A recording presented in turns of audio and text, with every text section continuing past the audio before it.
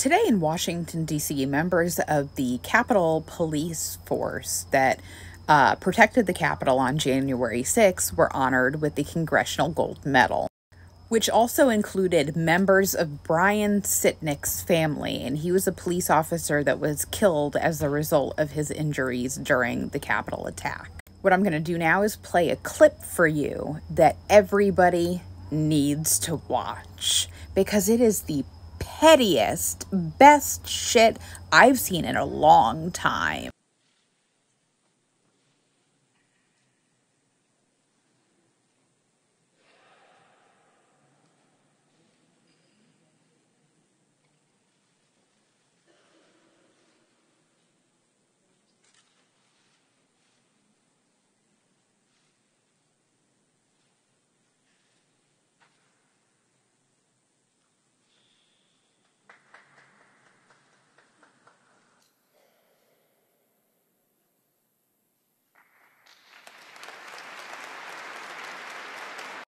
They came down the line, shook everybody's hand, stopped at Mitch McConnell and Kevin McCarthy, and continued going. They made a conscious choice not to shake the hands of either Republican there to honor them.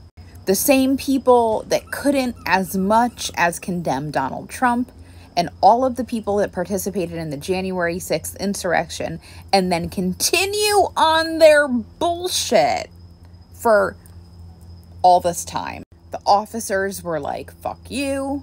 And the family was like, fuck you. And then later, in an interview, the family of Brian Sitnick said this. Self-explanatory, but, they came out right away and condemned what happened on January 6th, and whatever hold that Trump has on them, they've backstepped, they've danced, they won't admit to wrongdoing, not necessarily them themselves, but of Trump, of the rioters. I mean, people like Louis Gohmert. And back here in reality, this is how most Americans feel. And if I could be a fly on the wall, or even just know what went on inside Mitch McConnell's head the second that he came up and did not shake his hand and kept walking, well, hot damn, I've never been so publicly embarrassed in all my days.